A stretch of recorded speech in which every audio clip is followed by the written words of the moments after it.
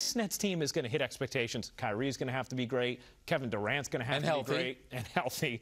Who else do you hone in on and say they're really going to have to step up for this team to hit expectations? Well, think about the way that Caris LeVert played last season. To me, he was the team MVP. He played very well during the regular season. He played very well for them in the bubble. The key will be, Ryan, what are you going to do with him? Are you going to start him? You're going to bring him off the bench? Because he's very good with the ball in his hands and as a playmaker. He's starting to elevate his game. I don't see any reason why it can't continue.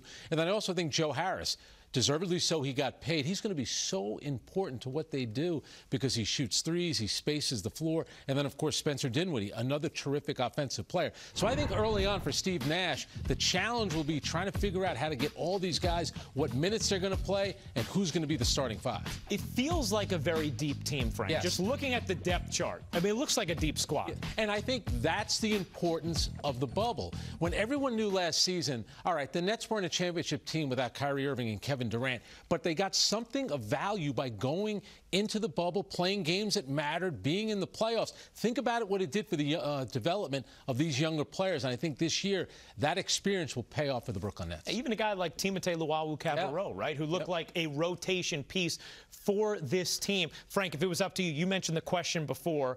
Quick comment here. When it comes to Caris LeVert, in your ideal world, does he come off the bench, control the offense, or does he find a way to play off the ball? You know what? Maybe I'll bring Spencer off the bench and I'll start Caris LeVert with Jarrett Allen, obviously Joe Harris, and then the two big guys, Kevin Durant and Kyrie Irving.